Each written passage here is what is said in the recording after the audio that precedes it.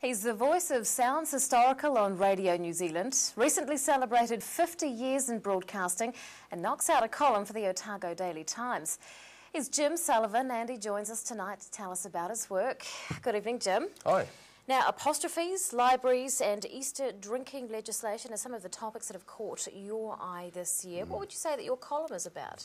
Well, the crucial things are that it's about anything that can be given a lighter treatment. We take things too seriously, don't we?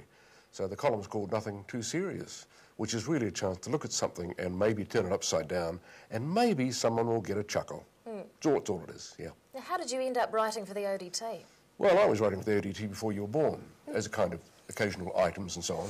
But last year, Philip Somerville, very intelligent young man, said, why don't we do more of this funny stuff? Maybe once a fortnight, something like that.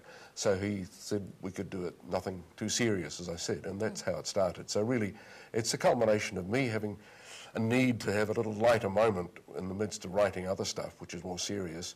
And, of course, there's so much to write about that's so silly, isn't it? Politicians and others, you know, they really need to be written about. Is there a particular columnist or writer that you look up to? I think in terms of the ODT, they're all brilliant. Gordon Parry's fantastic, 93 next month. Been writing lovely pieces for 70 years or more, on the hour, every week. Nicely crafted, good stuff. Yep, excellent.